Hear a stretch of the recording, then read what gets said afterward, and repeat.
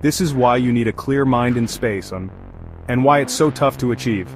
Space isn't just hard on your body, it's a tough gig for your brain too. Floating in microgravity affects everything from your focus to your memory.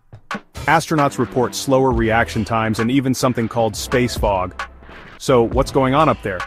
NASA studies show that microgravity can mess with your attention and decision-making. Imagine trying to solve complex problems while your brain is swimming in zero-G. And it doesn't stop there.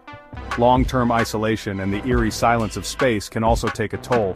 But don't worry, astronauts train hard to cope. From mental exercises to virtual reality, they're prepared for the challenges. So next time you look up at the stars, remember, it's not just the body that needs to be fit for space, it's the mind too. If you were in space for months, what do you think would mess with your mind the most? Silence, isolation, or the view of Earth shrinking behind you? Comment below.